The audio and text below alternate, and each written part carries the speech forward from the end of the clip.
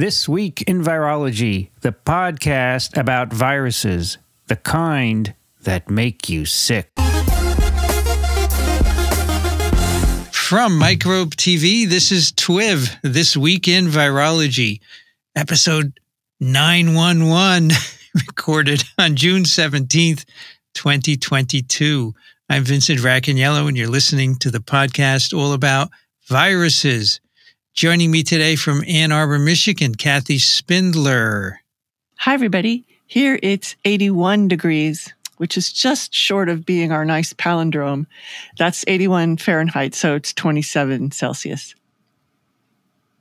Wow, we're at 31 Celsius today. Wow, pretty warm. Also joining us from Austin, Texas, Rich Condit. Hi, everybody. 97. And sunny, according to what's outside the window. And let's see here. For the next 2 weeks, all but one day is in excess of 100 degrees. Wow. 101, 104, 103.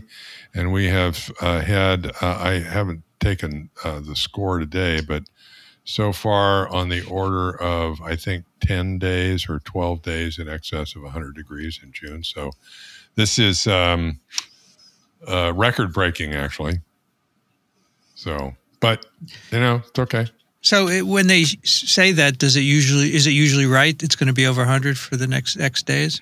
Close enough, yeah. Yeah? Yeah, they've been, you know, I mean, it's close enough to 100. You know, we're talking about between 104 and 103, or 101 and 104, something like that. So, you know, if they're off by a couple of degrees, it can be 99 instead of 100. Yeah. But it's pretty close. It's hot. And from Madison, New Jersey, Breanne Barker. Hi, everybody. Unsurprisingly, it is also 31 Celsius, 88 Fahrenheit here, which I thought was hot. And now I'm just glad that I'm not in Austin. It's like a convection oven outside.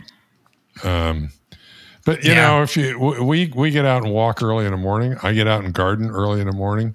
And you also get used to it. It's the humidity's not bad. So we're okay. Let me see. What is the humidity? Today. Okay, Doug, you have to fast forward another 15 seconds. Yeah, the humidity is 38 degrees. 38%. So that's not bad. So here inside the incubator, I can't control the temperature. It is freezing. They have it at 68. My God, who is doing 68 anymore? Not me. I mean, I have the thing set at 74, I think, and it's 68. It doesn't. So whatever I set it to doesn't work. I have to complain because I'm freezing. Yeah, my office is always freezing, and it's just a waste of energy. Can you try hang a wet paper towel over the thermostat? It fakes it out and it thinks it's. Hey, I should try that. It's a good idea. Yeah. I want to show you guys the YouTube award we got. So this is the silver plaque that I got from YouTube last week for passing 100,000. It says, presented to Microbe TV for passing 100,000 subscribers. Isn't that cool? Oh, nice. That's cool. That's us. And it comes with a very nice letter from the CEO, who is Susan Wojcicki, on really thick paper. And you like paper. I know. It's such a nice sheet of paper. I'm really impressed, YouTube. And it's a lovely letter. Do you remember your first subscriber, your 100th or your 1,000th? Chances are you do, and we know that you'll definitely remember your 100,000th. I don't remember anything. Who knows who subscribed? I mean, I know when I hit those marks, but your fans may have found you while searching YouTube, learned about you through a friend, or maybe you showed up as a recommended video. No matter how they came, fans stayed, their numbers increased because of your unique voice and the excitement of being part of the growing community that you established. And it goes on. So keep creating, keep building. We can't wait to see what you'll do next, and we're here to support you along the way. And who knows, when you reach your 1,000,000th subscriber, we may just write to you and ask, do you remember your 100,000th subscriber? It's very nice. So we were talking about this on the live stream the other night. I said, I doubt we can reach 1,000,000 because it took so long to reach 100,000, and the pandemic really got us there. And someone said, you need cats. If you have cats, you'll reach 1,000,000. And I said, well, Rich and Brienne have cats. Yeah, we can make that happen. They don't show up enough. Alan's got cats. And then someone said, Brienne, well, since Brienne went back to her office, I don't see her cat anymore. I can go back to my apartment from time to time. I don't think the cat's going to make a difference, but probably not. I think 100,000 is cool. We're actually at 110,000 now, so we're still moving. And I think it's cool that a sciencey program, a bunch of science podcasts, right, could get such high numbers. So thanks for watching and listening, everyone. We have a couple of things to talk about today. Any updates, Kathy? No PSAs or anything like that? Just that some people are still a little bit confused about the vaccine requirement and how that's going to work. And if any of them are listening, then I'll explain it. But we've tried to spell it out in words in various places on the website. But you can go now anytime and download the free Clear app and upload your vaccine data there.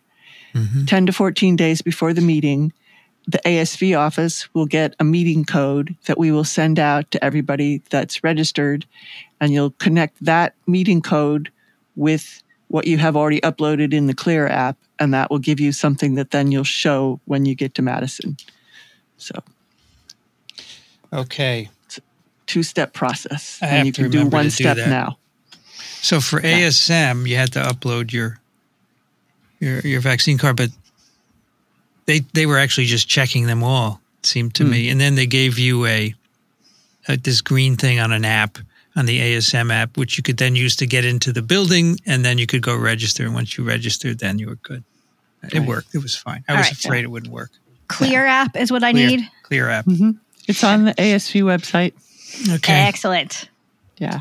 Thank you. That's good. I would not have known that until the last minute. It's the specifically the meeting website. So there's a thing that's called meeting resources, one of the drop downs, and you can go there. Okay. Thank you.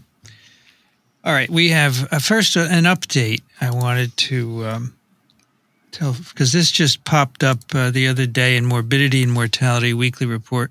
Trends in acute hepatitis of unspecified etiology and adenovirus stool testing results in children, U.S. 2017 to 2022. This, of course, comes out of the CDC. And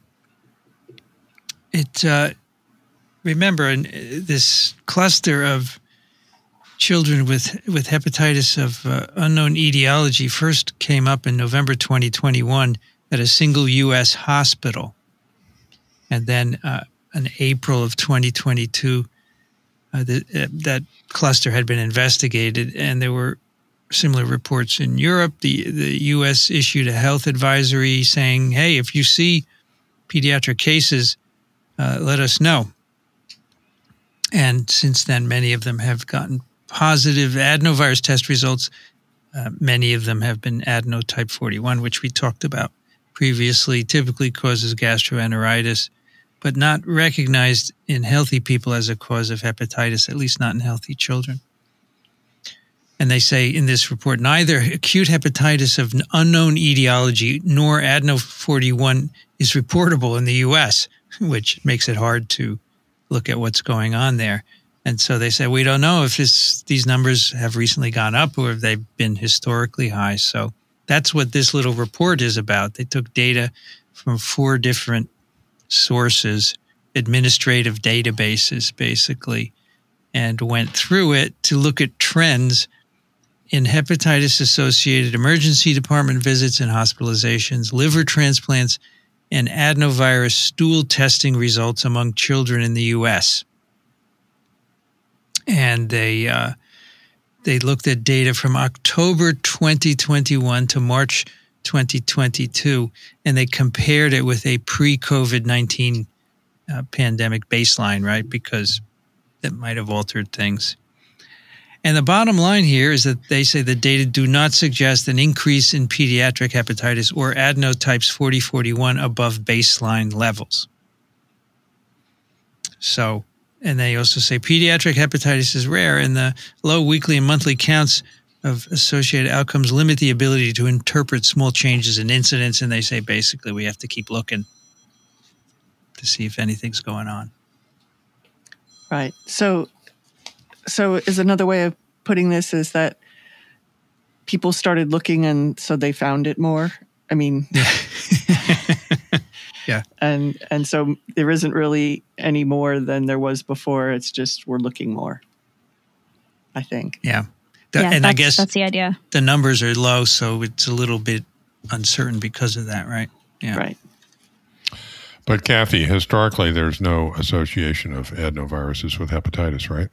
I mean, the adenoviruses are associated with lots of different symptoms, but not hepatitis, right? Right. Right. I thought it was interesting the way that they set up the two time periods here. So they have basically the October 2021 to March 2022, and then sort of pre-2020, with the idea that 2020 to 2021 just has weird healthcare numbers in general. So they kind of avoided that period. So anything that people might think about of that, they've gotten rid of by looking both at after this time period and before. Right. They also point out in the discussion that the UK has observed increases in hepatitis among children 1 to 4 years old when comparing 2022 with previous years, but other European and non-European countries have not seen similar trends. So I don't know what's going on there. Yeah, and in fact, they phrase your point, Kathy, right after that really nicely. Of the percentage did not increase above pre-pandemic historical levels, although the total number of specimens submitted for testing has increased over time. Mm-hmm. So what do you think's happening that there's a certain amount of adenovirus 4041 and then a certain amount of hepatitis, and sometimes they coincide, right? Yeah, I don't even think that there's a correlation. I think, there's no correlation. They're just both there, right? Yeah. In the summertime, people eat ice cream. It's the prevalence of adeno 40 or 41 is reasonably high. Was 10 or 15%? Is that right? So the probability that somebody coming in with a problem is going to be positive for adeno 40 or 41 is it's not unlikely. Okay. They had a funny way. They had an interesting way of referring to the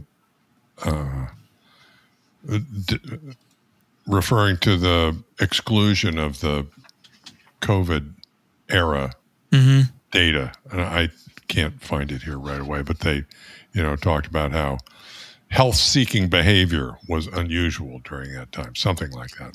Mm-hmm. To finish my correlation causation thing, ice cream people eat more. Summertime people eat more ice cream. There are more drownings in summer, but there's no correlation between eating ice cream and drowning. Right. I always phrase that, and is that if you actually graph it, it looks like there would be a correlation, but it's in fact not because ice cream causes drowning or drowning makes people eat ice cream, but they both are related to the summer. Okay. So if anything happens, we'll let you know, but nothing so far. I had two additional thoughts about this. First of all, this is essentially a negative result, but needs to be published. We've talked about publishing negative results before, and this is an important negative result that's published. Mm-hmm. My other thought reading this was pediatric liver transplant just gives me the creeps as a parent. I can't imagine. Yeah. I mean, there's all sorts of awful things out there, but that would be one of them. Oh, and also that these are hepatitis of unknown etiology. Yeah. Yeah. Okay. It's amazing that and I'm not faulting anybody here. I'm just flipping out that in this day and age, you can have something like hepatitis and say, I don't know what caused this. So, I mean, they're infectious agents, but then there are non-infectious agents as well. And that's probably hard to seek, right? Yeah. Well, I didn't, he or she didn't eat anything different. We haven't been anywhere that I know of, so. So maybe some doc listening will write in and wax intelligently on hepatitis of unknown etiology. I'd like to hear what Harry Greenberg has to think about that. Yeah. Mm-hmm. He probably has some thoughts, or anybody else that works on livers. Okay. We have a snippet for you published in Cell Reports Medicine. And this is about Epstein-Barr virus, and I thought it would be an interesting follow-up to our discussion of the two papers linking EBV with MS and a certain fraction of MS papers. And this is immunization with a self-assembling nanoparticle vaccine displaying EBV GHGL protects humanized mice against lethal viral challenge. Saying GHGL just reminds me of a guy. I was doing a live stream virology course last fall, right? And all these people are listening. And I said eukaryote at one point, like within the first 5 minutes, and someone said, "What's a eukaryote?" Like, oh my God, this is going to be a long course. And he actually wrote me a letter. He was in the UK, and he said, I dropped out, but you should teach a course where you do really, really basic virology. And so the GHGL just reminded me of that. Anyway, this is from a variety of people from the Fred Hutchinson Cancer Research Center, which is in Seattle, the University of Washington, a few other places in Seattle, and so Harvard, it looks like. And the first author is Harman Mali, and the last author is Andrew McGuire. And so as we talked about not too long ago, Epstein-Barr virus, large DNA-containing herpes virus, infects many, most, if not most people on the planet. And it infects both B cells and epithelial cells. You may know it from mononucleosis, but it can also cause a variety of cancers. And they give numbers, which is very interesting. 265,000 new cases of cancer every year globally, and 164,000 cancer deaths globally. Those are good numbers to know. Mm-hmm. And they, of course, talk about all this because they say it would be really nice to have a vaccine. It could have a good global health impact. The problem is that the virus infects both B cells and epithelial cells in the oropharynx and infects them in different ways with different viral proteins and different cell receptors. So you have to, any vaccine's got to block both, right? Right. And I think they also make some points about whether the vaccine would have to prevent infection, which I know we spend a lot of time talking about preventing infection versus preventing disease. Yeah. But I think in this case, because this virus can establish a latent infection, preventing infection might be of particular importance, more so than preventing disease. Because if you get that latent infection long term, even if you don't have symptoms, you could potentially end up with some of these long term complications. Yeah, because virus will reactivate, reproduce, and Right. Same thing with HIV, right? You need to really have a sterilizing vaccine, and that's going to be very tough. And so, the virus infects epithelial cells and B cells.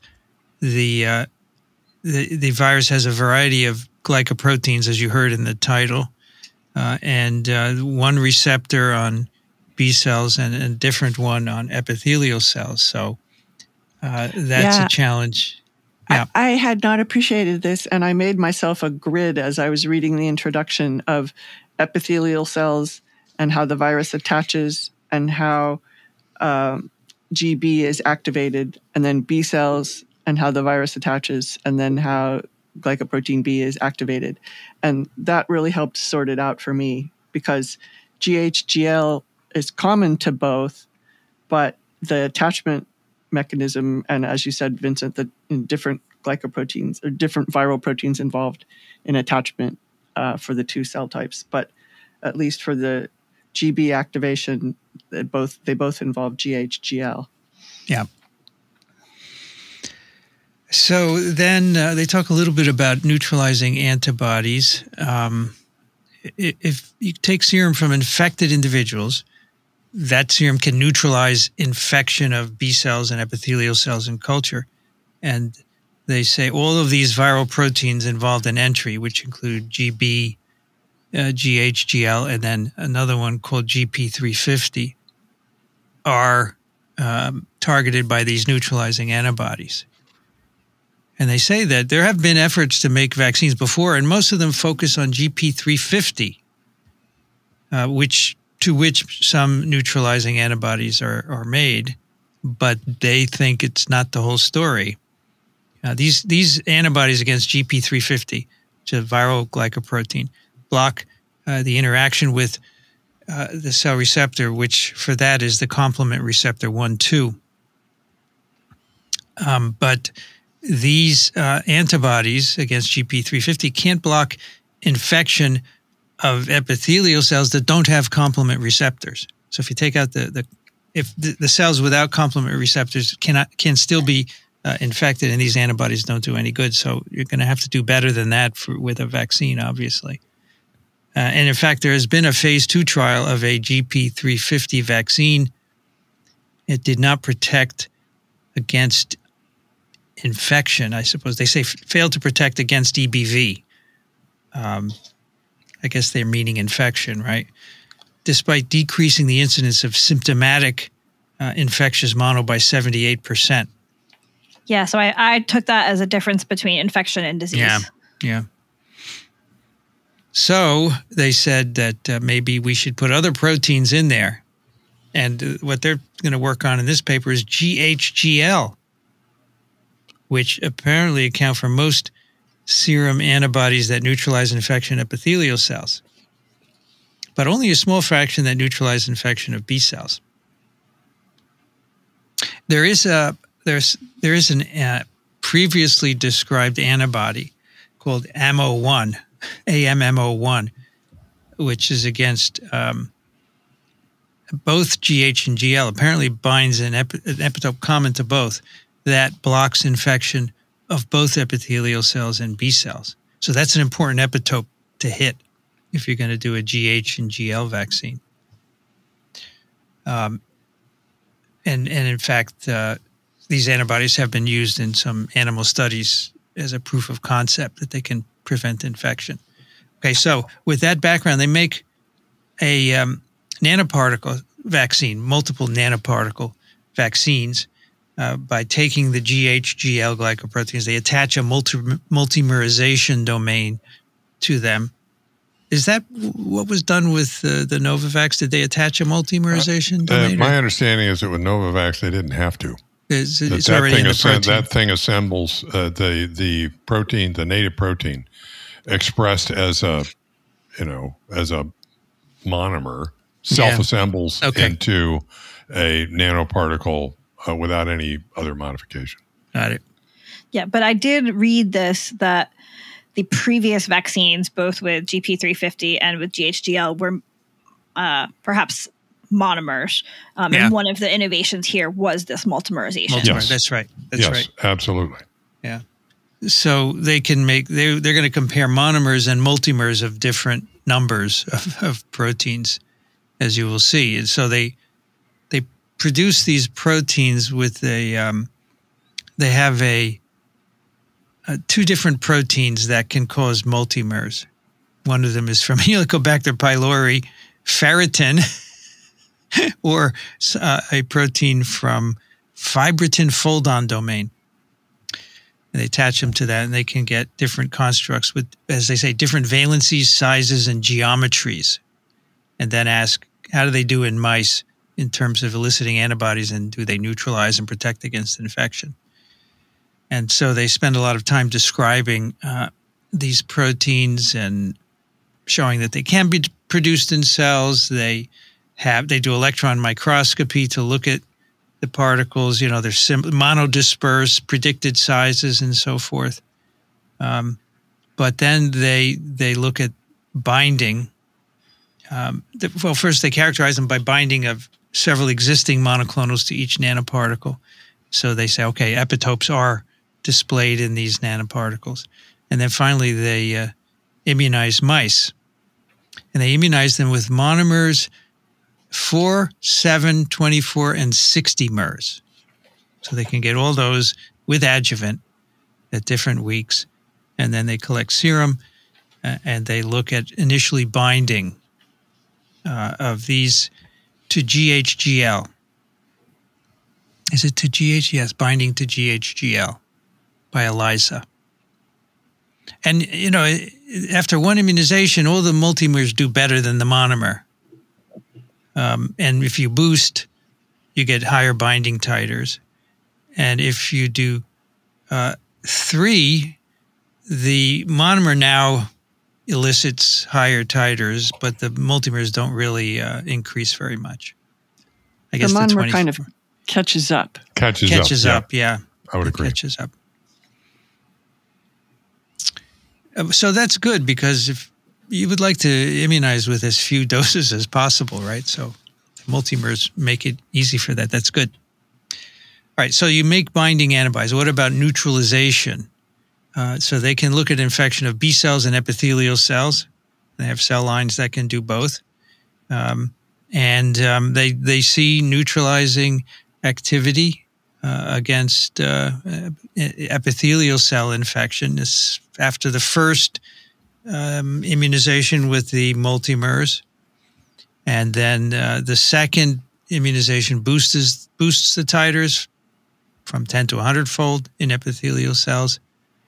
But interestingly, none of these antigens that could neutralize, none of these antibodies could neutralize infection of B cells 2 weeks after the first immunization. After the second, they got some neutralizing titers, but not in all animals immunized with the monomer. So you needed to have multiple doses to get neutralization in B cells. And the neutralizing titers against B cells are like 100-fold lower than against epithelial cells, consistent with what they've talked about in the introduction. Yeah. The third immunization did not further boost B cell neutralization, but the monomeric did, and 10-fold lower against B cells.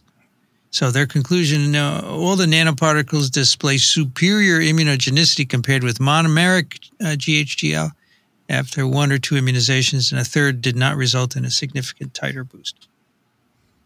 So you can get both cell types, neutralizing antibodies for both cell types, which is good, right? That's what they wanted to do. They do some epitope mapping to see where these antibodies are binding, and I don't want to really go into that unless someone has a burning urge to do so. They say burning urge. The conclusion is only a small portion of vaccine-elicited antibodies in each group target this ammo epitope. They conserve the epitope, and they do not make a measurable contribution to neutralizing activity. So ammo is the epitope that's on both proteins, GHGL, which could give rise to neutralizing antibodies for both B cells and epithelial cells. My understanding was that ammo epitope comprises both GH and GL, that it was a complex epitope with non-contiguous sequences out of both. You need both. That's right.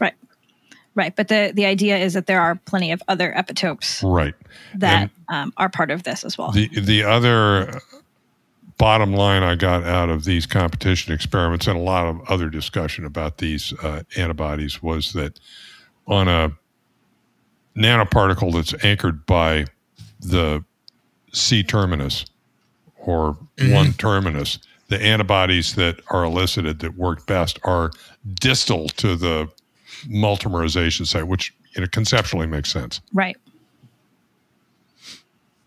All right, and then they do a challenge experiment in mice, and boy, they have to go through some hoops to do this, and sadly, because apparently mouse B cells can't be infected by EBV, so you have to make mice with human B cells. So they take immunocompromised mice and give them human hematopoietic stem cells so they can make B cells that can be infected by EBV. All right.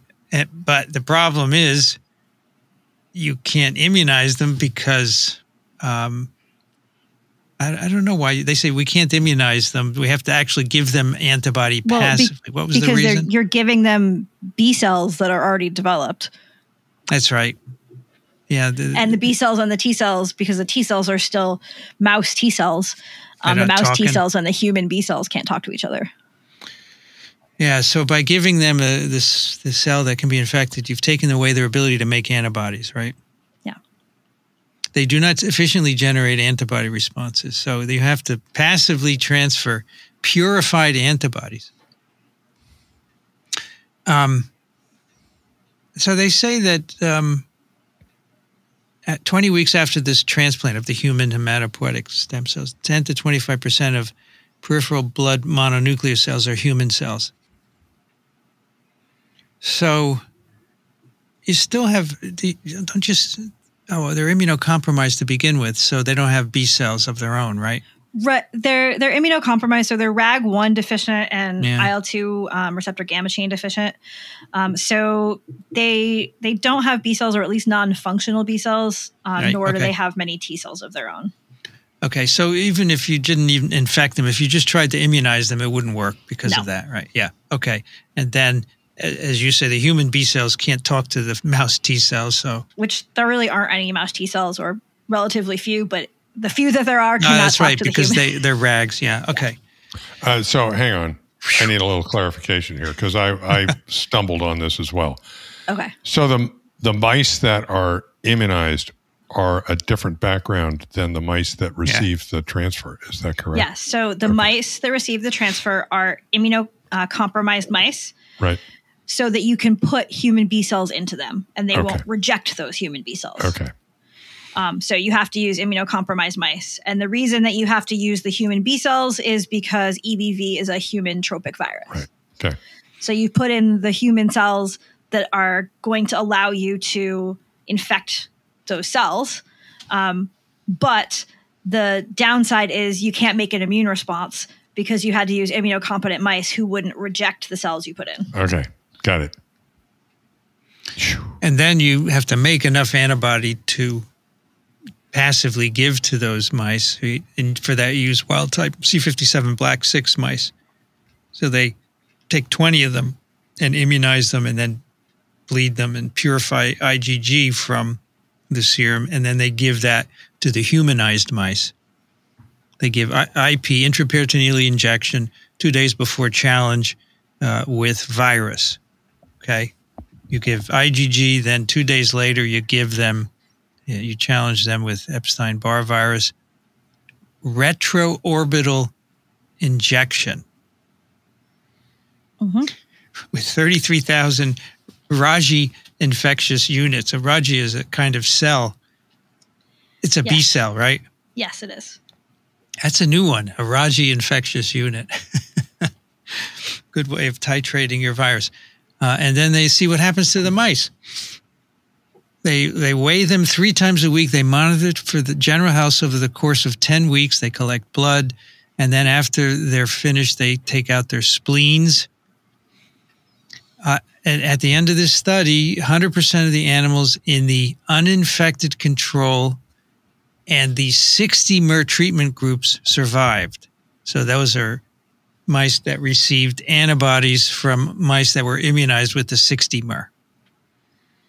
Okay, uninfected control, yeah, that's good. 60-mer all survived. And in contrast, 100% of animals in the infected control, that means they got no antibody, and control IgG treatment groups died. So a control IgG against something else, not GHGL. They all died by 56 and 66 days after challenge. It's very interesting, right? That presumably, I guess the virus is simply reproducing in the human B cells in these mice, right? Right. Yeah, that was the part that I was a little uncertain about, is exactly how the pathology was happening in this case. Yeah. I did find it interesting that in the mice that got antibodies from the monomer immunized mice, so they have those that got 60-mer vaccine, and those that got monomer. The monomer mice did worse than those 60-mer. They're not quite as bad as the infected control or the control IgG, but the majority of those mice died. And those that got the 60-mer were protected. So I thought that was a pretty interesting result in terms of this meltamerization technique. I don't understand why they died, basically, right? No, they didn't explain it. I was either. wondering what their symptomology was. It's probably published somewhere else. Because it's not reproducing in the mouse epithelial cells, I presume, right? Because it's a human virus. And these are rag. They don't even have B cells. So if you kill the B cells that you gave them, I don't know why that would make a difference. But anyway, obviously it does. They die. But the point is that the vaccine protects them. They look for viral DNA. 100% of mice in the control treatment group and 100% of mice in the infected control group were viremic by 21 days after challenge.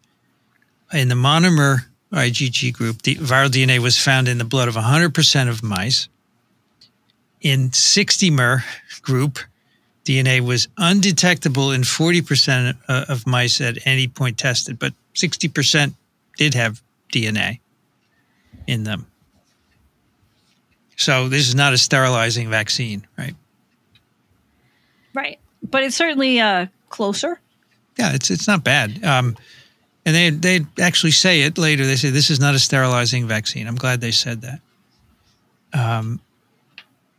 And so they say there's a decline in peripheral B cells and an increase in CD8 positive T cells in the control mice and mice that have monomer IgG about a month challenge. And they say this is consistent with high dose challenge and T cell mediated killing of infected B cells. But don't they have very few T cells? They should have relatively few. It's not going to be perfect because these are RAG1 deficient and not RAG2 deficient. Yeah. So it won't be 100%, but it will certainly be a decent decrease in T cells. And they looked at the spleens after the mice died, and the animals in the infected controlled group were significantly heavier. The spleens were heavier than those in the uninfected control. They had visible splenic tumors. I guess they should actually also have some human T cells because they did put in human CD34 positive hematopoietic stem cells. So they should get some human T cells as well. Okay. And those would kill the human B cells only, right? Not the epithelial cells, right? They could maybe kill either because they had to develop through the mouse thymus. Okay. Got it. Let's see. Spleens from 2 of the mice in the viremic mice in the 60-mer group were heavier. So if you had viremia, you had tumors as well. So basically, the conclusion is multivalent display of GHGL elicits higher titers of neutralizing antibodies that protect against lethal challenge in a humanized mouse model, but they do not confer sterilizing immunity. So, do you think that you were saying earlier, Brienne, and that was correct? You need to have sterilizing probably, so that this can't go into further development until they can get it to be sterilizing, I guess, right? Right. I think that if looking at figure 5 and the qPCR data, they certainly have a big improvement in moving towards it being sterilizing. There's a lot less DNA Right. In the mice that have been vaccinated with this. And so perhaps adding additional antigens could get them further. But I would agree that they really need to get this to be sterilizing. I have a feeling, though, they're going to make a statement in the discussion. They say gaining a better understanding of the epitopes on GLGH that are targeted by neutralizing and non-neutralizing antibodies needs to be done. So maybe they need to do more basic science before they make more vaccine candidates. I think that makes perfect sense. Yeah. I have several comments. Yeah. First of all, I have to say that I really fell down a rabbit hole here with the biochemistry. It's not, I mean, it's not without any intention of diminishing the results. It's not like it's just really incredibly complex biochemistry. It's in particular in the way it's presented, it's pretty straightforward, but it's beautiful. Okay, the EMs of the multimerization guys, they say we made one that ought to be a 4-mer, and you look at the EMs and there's this little circle with 4 spokes on it. Okay, 7-mer, same thing. The 24-mer and the 60-mer, they're just gorgeous, and they're so homogeneous. And of course they run them. I have to do this. They run them on gel filtration columns, size exclusion columns. For the novices out there, these are columns that are made up of agarose, cross-linked agarose beads, okay, that you put a mixture of things that are different sizes on them. And the big stuff comes out first, and the small stuff comes out later. And it's because the beads are porous, and small stuff gets hung up in the pores in the beads, and big stuff can't get into the pores, so it goes in the spaces between the beads, and those spaces are bigger than the pores. And I'm doing all this because I have to tell you, I think I've related this before sometime on TWiV. One of my first mentors, Harry Nuller, when he was describing to me how Cefidex gel filtration worked, he said, think of it this way. You got a forest, and you got a bunch of adults and kids outside the forest, and you send them running through the forest, and the adults come out first because the kids climb the trees. That's great. So I thought the biochemistry was just glorious. One of my, just a little side note, these are glycosylated proteins. So I had to check in the methods and make sure that they are in fact produced in mammalian cells. They're recombinant proteins. They use 293 cells. So go ahead. Well, I was just going to tell a different Cefidex story, which it was kind of a semi-insult about a generic person who misses the big stuff. It's sort of the man with the G10 mind. The big stuff goes right on through, and they retain all the tiny little details. Okay. I like it. See, I just think it's funny that the person who taught Rich about Cefidex somehow must be intellectually related to the person who taught me about electrophoresis. Ah, okay. Which in electrophoresis, you have the opposite, right, that the big things get hung up and the small things go right through. And I was taught that it was about an elephant and a mouse trying to run through the jungle.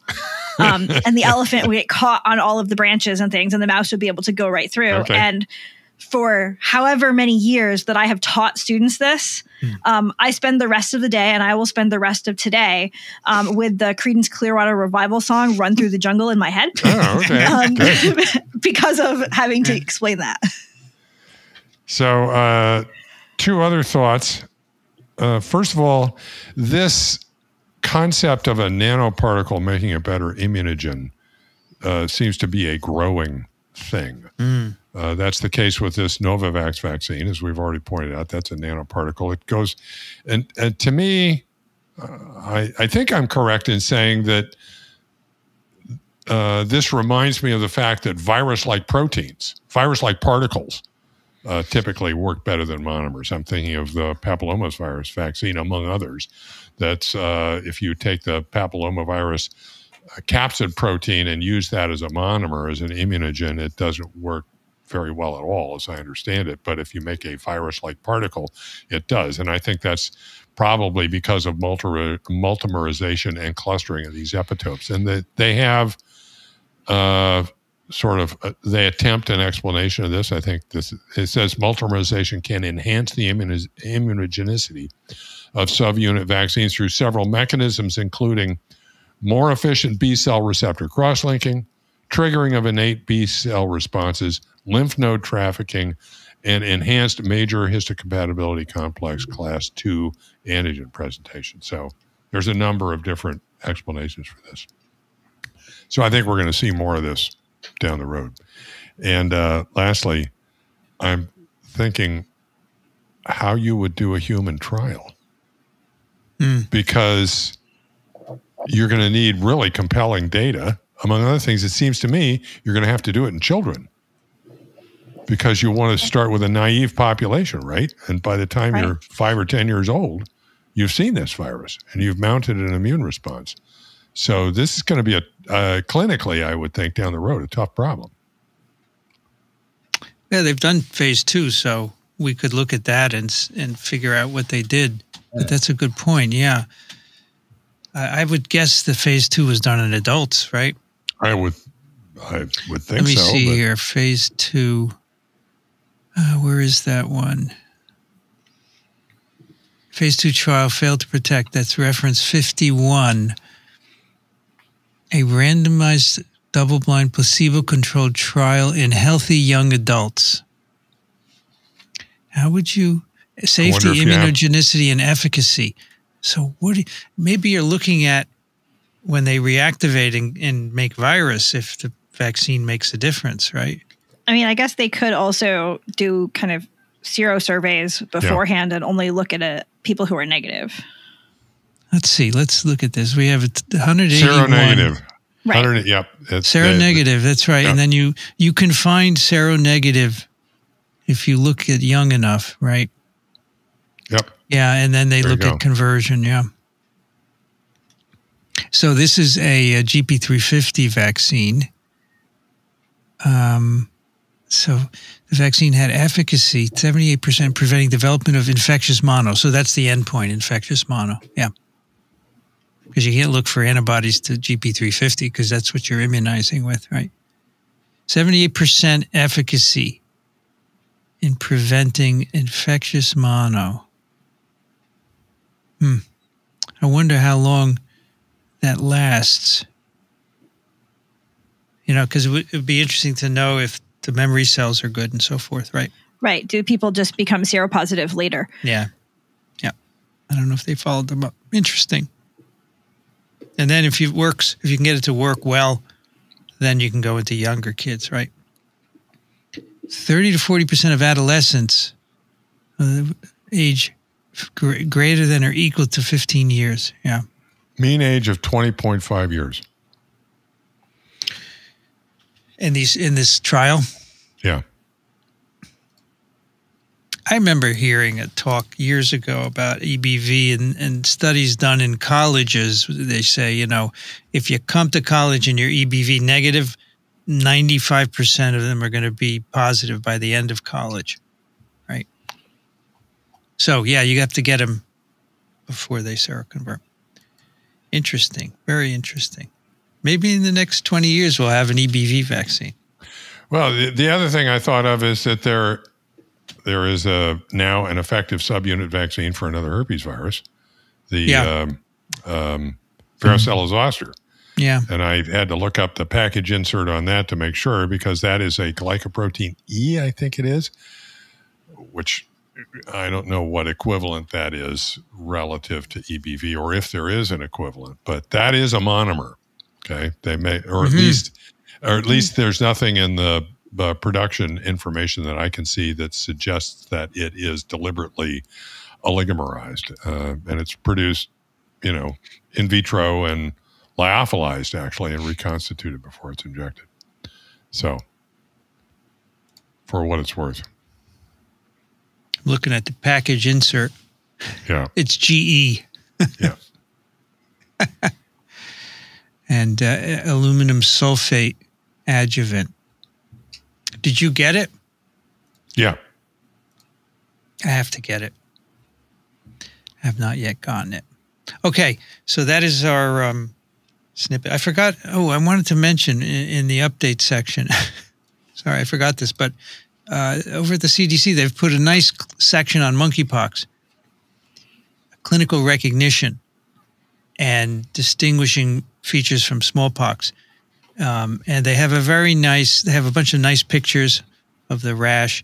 And then they have a time course from Enanthem, that is the lesions in the mouth and tongue through the rash on the skin, and the timing, right? First lesions develop on the tongue and mouth, and then 1 to 2 days later, you get a macular rash, et cetera, et cetera. So it's very nice if you'd like to know more about monkeypox. I did laugh a little bit at the very beginning of it, though. Because it said you can recognize potential monkeypox infection based on the similarity of its clinical course to that of ordinary discrete smallpox. And I wondered how many clinicians had seen ordinary discrete smallpox for that to be useful. Good point. Okay. All right. So now for a paper, we have a COVID paper for you. This is published in Science Translational Medicine. The anti-SARS-CoV-2 monoclonal antibody, bamlanivimab, minimally impacts the endogenous immune response to COVID-19 vaccination.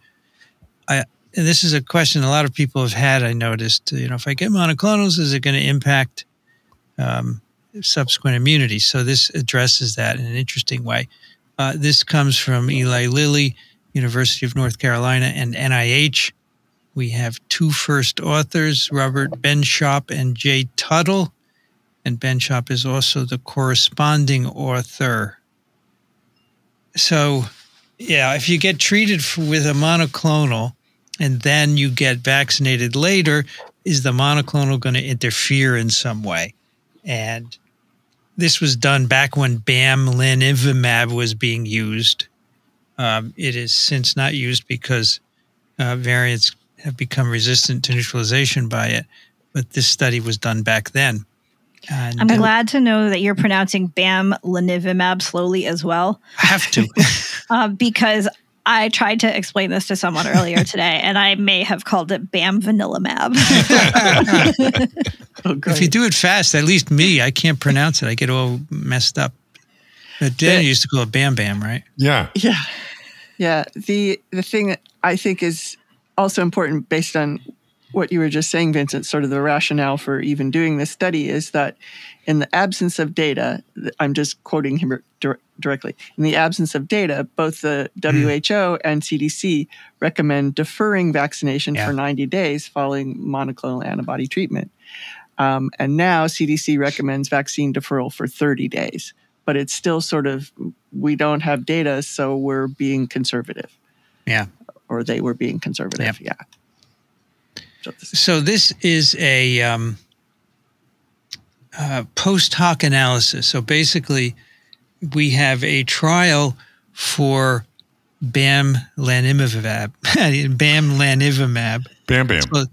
Bam. The Blaze 2 trial, a phase 3 randomized double-blind placebo-controlled single-dose study to see whether Bam Bam prevents infection in people working in the staff and in the residents of nursing and assisted living facilities, which have a high risk of exposure, of course. So you give them the monoclonals, and it's a study to see. You have a control group, you have the treated group, and you see what happens to both. But then you have a lot of samples from both, and they all get vaccinated later. A good number of them get vaccinated, and you could ask, how do they respond? So it's pretty neat.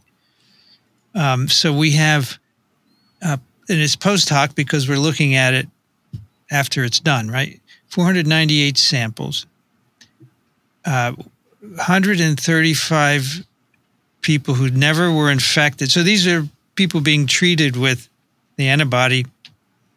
Some of them have never been infected. 135 have never been infected. And they either got Bam Bam or placebo during the study. And then they were vaccinated later.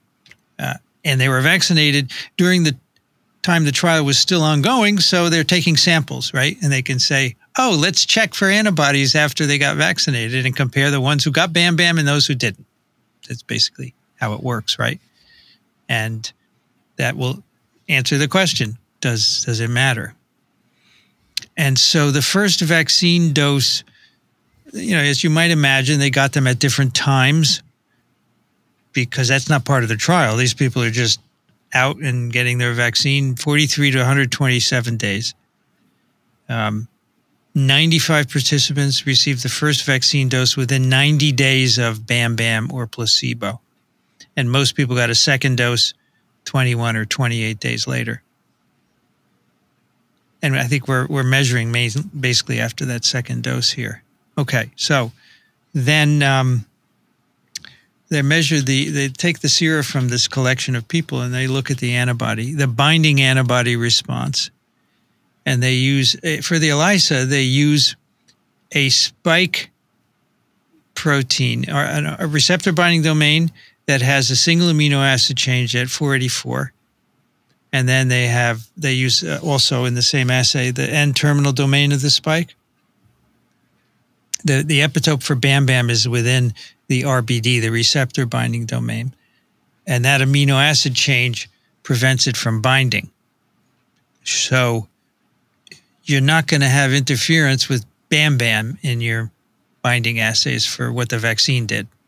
That's pretty cool, right? You're measuring right? just the effect of the vaccine. And that's what they call cool. endogenous, right? Endogenous antibodies, as opposed to the ones they gave you, the exogenous antibodies. So here's the story.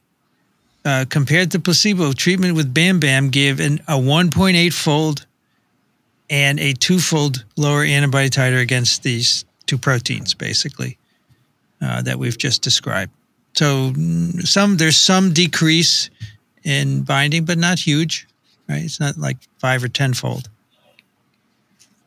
When they get around to the discussion, they have a lot of discussion about how much antibody it might take to prevent disease. Yeah. That leads them to the conclusion that a 2-fold decrease is not clinically significant. Yeah, I mean, this is all about antibodies and neutralizing titers, binding titers. But I really would like to know if there's any impact on disease, right? Yeah, you'd like to know kind of if there's impact on disease and kind of the breadth of different types of immune responses that might come up. I guess T cells also would be interesting, right? Sure. Because the theory is that the monoclonals might be binding up the vaccine and antigens and therefore reducing the T cell response.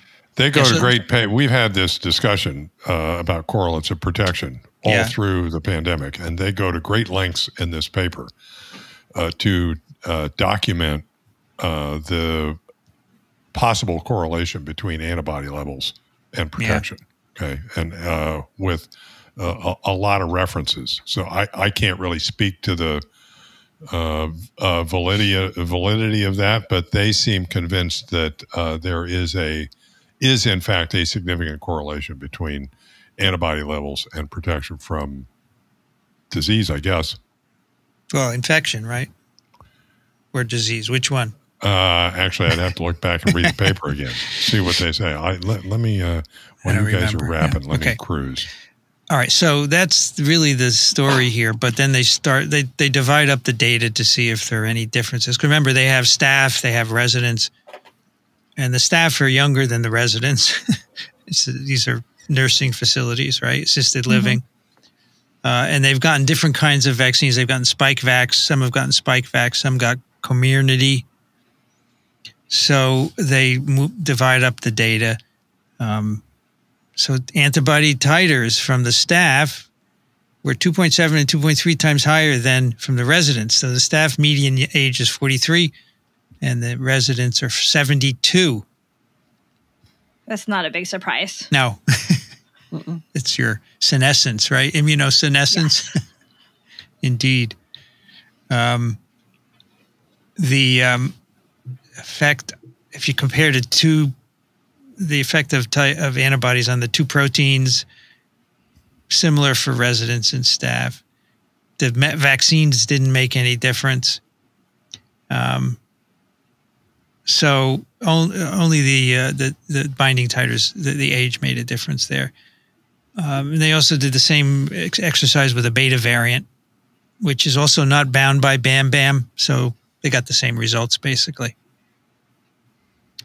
And they also looked at the full-length wild-type spike and the wild-type RBD and didn't see any differences because now the antibodies are binding to those, the monoclonals as well. They also looked at high-risk versus non-high-risk staff. Does that make a difference? So people who are at high risk of developing severe disease versus non-high-risk people, and whether the titers, the infusion affected them differently, and the BAM-BAM, the effect of BAM-BAM on vaccine-induced antibodies was lower for the high risk compared with the non-high risk, 1.8-fold lower. And so that's actually really good because I think you'd be more likely to give bamlanivimab to the high-risk individuals. Yeah, that's right. And so you might say, well, we have to make sure that it still works well in the high-risk individuals. And it seems like it actually is just fine in them. Right. Then they did some neutralization assays. They have, they have not one is they're both functional assays. One is blocking interaction of ACE2 with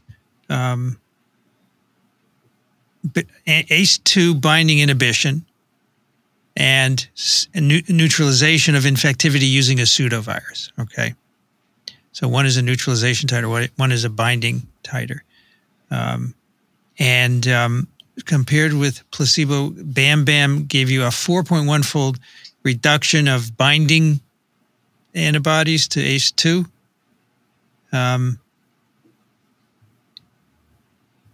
But they didn't find differences in, they did. Sorry. Inhibition titers 2.5 times higher for staff than residents, again, as we saw before. No difference in the vaccine, et cetera. But neutralization potency, using pseudovirus, vesicular stomatitis, pseudovirus, no differences in neutralization potency for placebo or BAM-BAM. So no differences in neutralization, even though we just said, there's this 1.8-fold difference. When you look at neutralization, no difference. And obviously no difference in high or low risk, no difference based on the vaccine as well. So they then go on to do statistical procedures showing that all these properties that they've measured correlate with each other. They also look at time. They have a series of samples from different times between 43 and 127 days after vaccination, and they can divide people into groups between the BAM-BAM and the vaccine dose, and they find no obvious differences between the immune responses. So whether you are close to the infusion, in the middle distance, or far away from it doesn't matter. You all have pretty much similar at titers in neutralization assays anyway. So that's basically the data. I think that's interesting. I presume it extends to the current monoclonals that are being used, bebtelovimab, right? That's easier to say. I presume it extends to that, but this study doesn't address it. This study doesn't address Omicron, of course. But basically they're saying you should get vaccinated as soon as you can, right? Prompt vaccination, which outweighs any potential problems with interference with the vaccine, or you don't want to wait because you might get infected. I think I remember hearing from Daniel the phrase "never miss an opportunity to vaccinate," and this would support that. Yeah. Right. So the CDC currently does 30 days. They recommends 30 days after infusion, or that's what they said in their introduction. Yeah. So, but yeah, I would just like to sort of state it again, reading from their discussion. All the participants demonstrated a robust immune response to full vaccination, regardless of preceding bamlanivimab or placebo infusion, and regardless of age, risk category, or vaccine type. And the interval between when they got the monoclonal and the COVID-19 vaccination didn't affect this conclusion either. So that's the bottom line. The only qualification I had on that was that their earliest vaccination after Bam Bam was 40 days. Yeah. Which is a significant period of time. But then they go on to say that whether it's 40 days or 2 intervals later didn't make any difference. Yeah. And so they sort of imply that earlier wouldn't make any difference either. And then they go through a long wrap on basically how much antibody do you actually need to confer protection, and talk about how if your antibody titers have waned to something like 10% of your initial titers after immunization, you're still like 90% protected. So they have a number of different arguments to suggest that despite the fact that their first point is 40 days afterwards and your Bam Bam titers are going to be higher if you vaccinate earlier, that you're still going to be in better shape if you vaccinate. So the latest guidance from CDC, do not wait after your infusion. You can get vaccinated right away. Okay, good. The exception is Evusheld. If you're vaccinated, you should wait at least 2 weeks before getting Evusheld. So that would be for compromised, immunosuppressed people.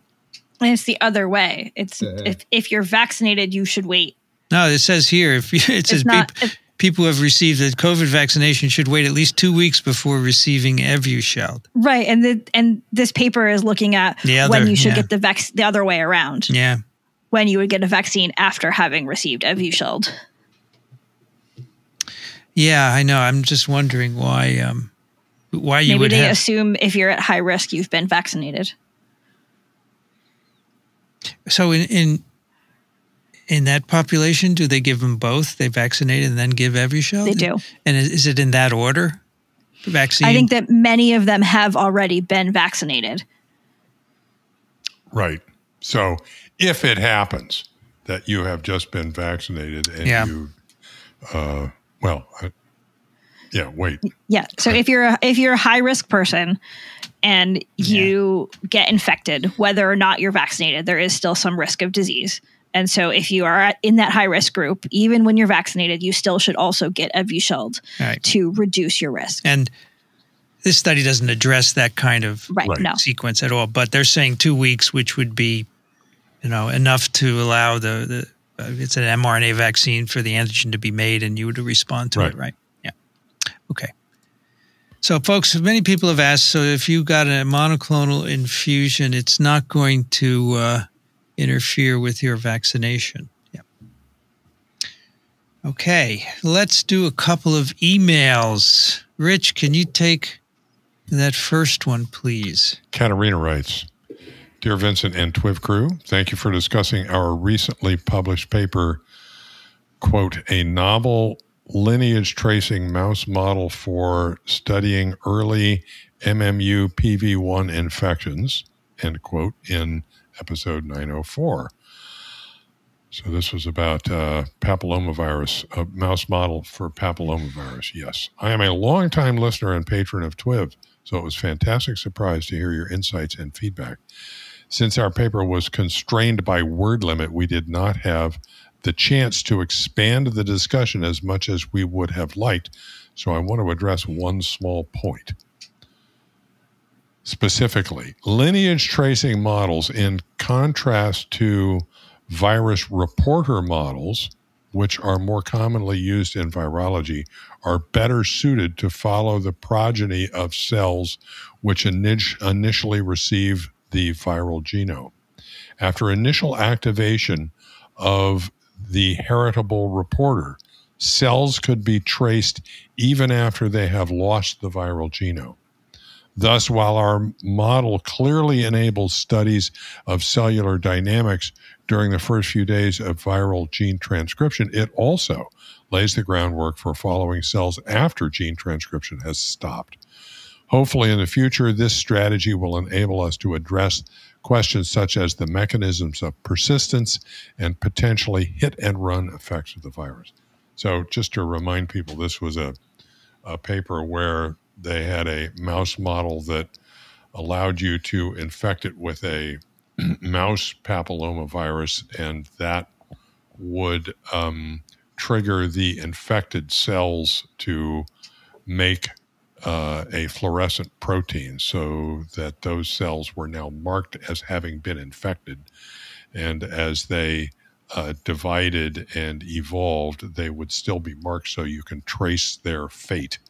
And one of the things that she's pointing out here is that they are permanently altered, so that even if they lose the viral genome, you can still follow the cells and see what happens. And as I'm reading this, I think you could probably stain those cells to determine whether or not they still had the viral genome as well, and learn a lot more, stain them with other things too, learn a lot more about the lineage. Great.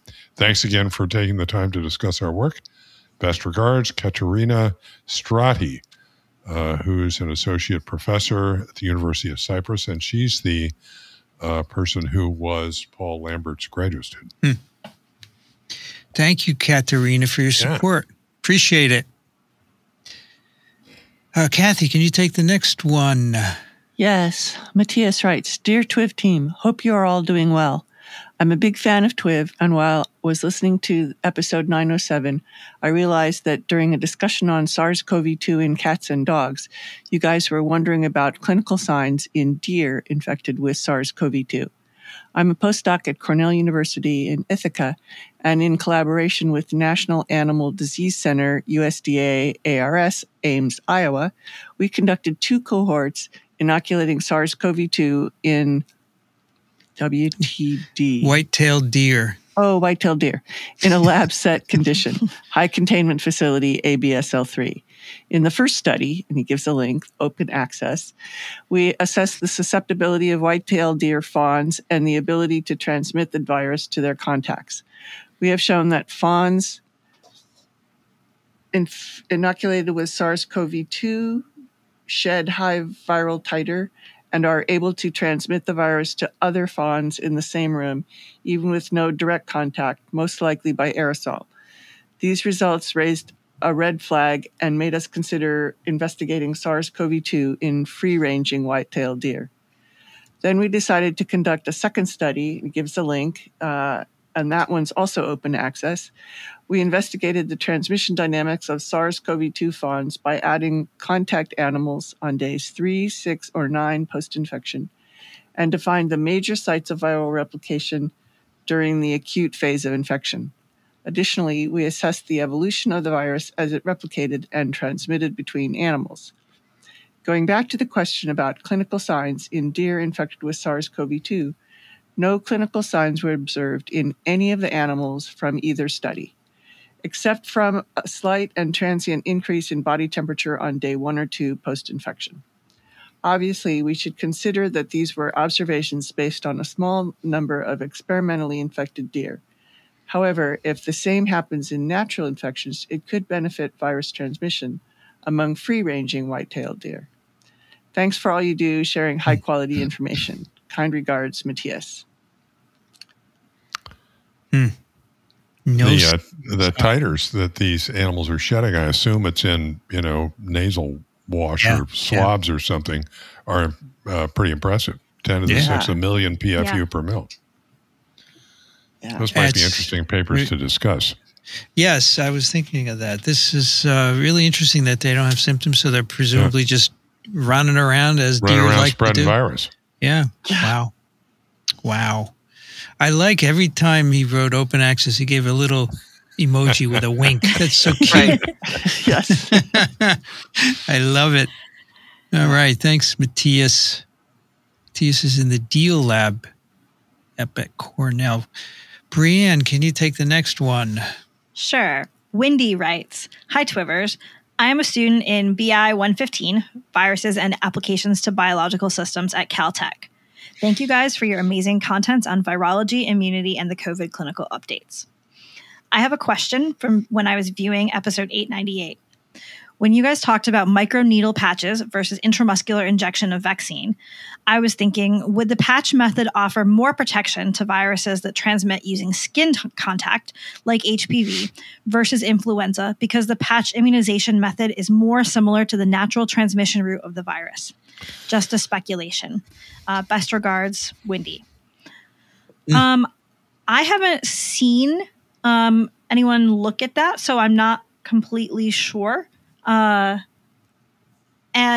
do we know, is it always transmitted by skin contact for HPV, or is it some of it at the mucosal site sort of near skin? It depends on the virus. Right. I think it depends on which HPV you're talking about. There are mucosal HPVs and skin HPVs.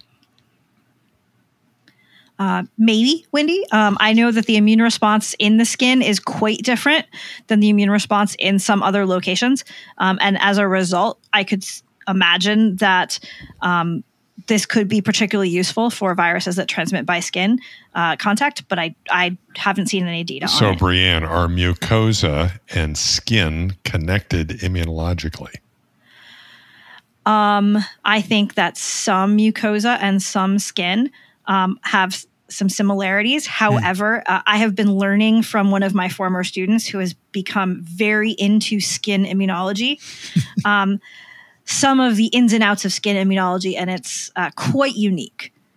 So I think that it is the uniqueness of the immune responses in the skin are underestimated. So my understanding, correct me if I'm wrong, is that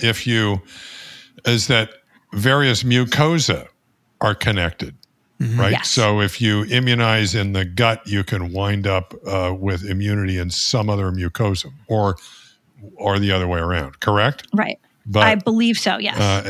But does the same sort of connection exist between mucosa and skin? I lean towards no. But again, what I have learned is that all skin is not equal. Okay. Just like all types of mucosa are not equal. Okay. So maybe skin that has hair and skin that doesn't have hair, for example, might be different.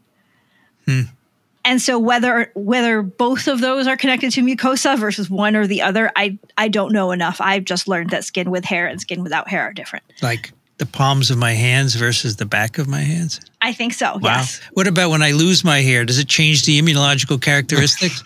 I think that there's something about how many sweat glands are in the skin. Fascinating. Well, I really want to see these microneedle patches. I want to see more about that, because that conceptually is fascinating. Also, the student who has taught me all of this about skin listens to TWiV, so I expect that I will get a lengthy message explaining all of this. I think we should get a microneedle patch person on to talk about. Ooh, good idea. That, right? Wouldn't that be good? Yeah. Mm-hmm. You know, Rich, I was just thinking, the first time I heard about the microneedle patches was at one of those Southeast regional virology meetings. So, is that right? Yeah, I went to one or two of those after I was here in Michigan, but it's been a while, so it seems like these microneedle patches. No, but it was somebody from the CDC, I'm pretty sure. Somebody out there listening is going to know. Yeah, I remember hearing talks about them when I was in graduate school, and I know who gave those talks. It's been a while, that this has been in the works. So, Wendy, I think the high-level answer to your question is, I don't know.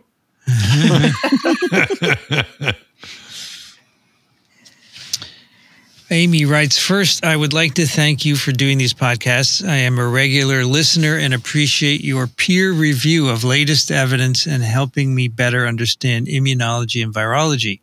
My question is, how do vaccines at the cellular level protect against severe COVID in a person who has autoantibodies against interferon, alpha, and omega? Do they not protect? I wonder if some patients whom the vaccine supposedly failed in quotes, were those who had large amounts of these targeted autoantibodies prior to infection. I'm a nurse, vaccinated and boosted, who's exhausted from dealing with the fallout of misinformation and the anti-vax movement. Thank you.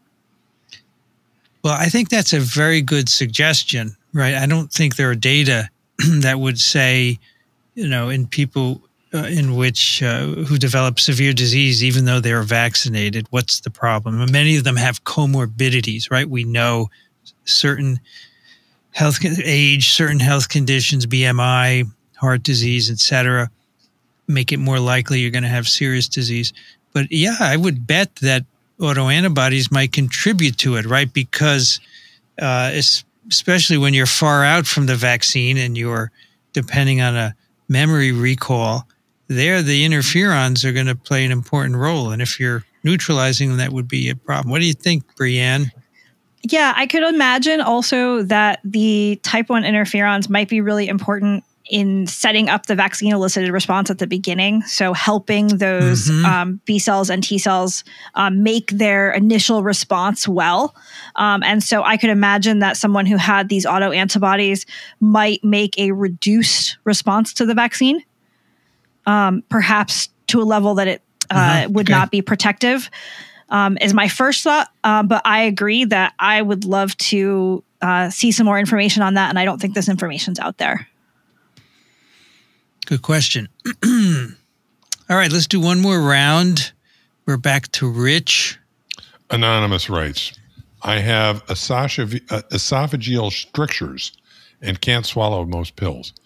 I'm also fairly high risk for severe COVID. Even though I am vaccinated and boosted, I really like the idea of having a backup like Paxlovid available. However, I've just read on drugs.com about Paxlovid, quote, the tablets should be swallowed whole and not chewed, broken, or crushed, end quote. So is Paxlovid not an option for people like me? Sounds like. This guideline makes sense to me with time-release medications or drugs that can damage the stomach, but I'm unclear about what is behind this requirement in the case of Paxlovid. The phrasing is should be rather than must be. Is it just that pills are swallowed whole during the trials and have not been tested if they are broken or crushed? Or is there a chemical, pharmacological, or physiological reason that it is necessary for an intact pill to arrive in the stomach before it is broken down by the digestive system? Under dosage forms and strengths, drugs.com entry also says that niraparib is supplied as an oval pink immediate release. So it's not a matter of delayed release, at least with this component. Thanks in advance. I really appreciate your Friday clinical updates, as well as Vincent and his other guests. It's like a breath of fresh air to hear scientific and professional discourse without drama and hysteria. It's like an island of sanity in the roiling sea of YouTube.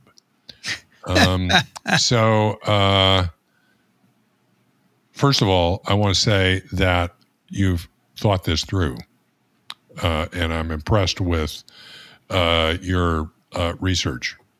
This is good. Second, I want to say, I don't know, but Vincent found something here. What did you find, Vincent? Well, there's this website, dysphagiacafe.com, for people with dysphagia. And they say, there are a lot of reasons why beyond timed release, why you wouldn't be able to crush a pill. In fact, this article has a subheading called Don't Rush to Crush. And there's apparently an Australian Don't Rush to Crush handbook. A required reference for pharmacists includes information on the impact of crushing 570 different medications. Whoa. The default position is not to crush unless the therapeutic impact is understood for each tablet. And there are reasons, and one of them is controlled release, but there are also immediate release medications. There are cases where you haven't tested whether crushing is going to be an issue. If you don't crush evenly, it's going to make a difference. So there are a lot of other reasons. But I asked Daniel Griffin, why can't you crush it? And he said, I think there's a coating on it. I don't know what that means. He said, I think there's a coating. Daniel, what did you mean by that? You mean the coating is important? Is it an enteric coating so that it doesn't do its thing till it gets to the intestine rather than the stomach? I don't know. So I've got the package insert here, so I will. It says don't crush it. Yeah, it says don't crush it. I don't know, but they don't tell you why, as you might guess. When you read further in the Dysphagia Cafe, they talk about sometimes people use applesauce or things like that, and that's not a good thing. But there are some things called pill swallowing gels that you can use that's placed over the tablet on a teaspoon to administer the medication. But I suppose depending on the dysphagia, maybe that still doesn't work for people. Because there are pill crushers, right? You can buy pill crushers, and some people use them, right? It reduces patient risk unless it's done in full awareness of the effect on the properties of a specific medication. And that's what this listener is trying to find out. Yeah. All the package insert says, as she already quoted, that nirmatrelvir, is available as immediate release film-coated tablets, and ritonavir is available as film-coated tablets. So it doesn't say immediate release. So it implies that there's a difference, but it doesn't elaborate. I mean, if the coating facilitates immediate release, maybe you don't get immediate release when you break it up. Is that possible? I don't know. That's possible.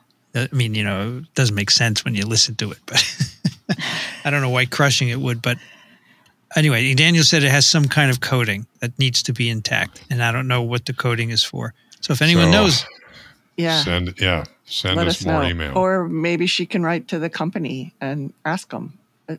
Ask Pfizer. Right? That's interesting. It would be nice if in the package inserts or whatever they had instructions or recommendations for people who couldn't swallow these things.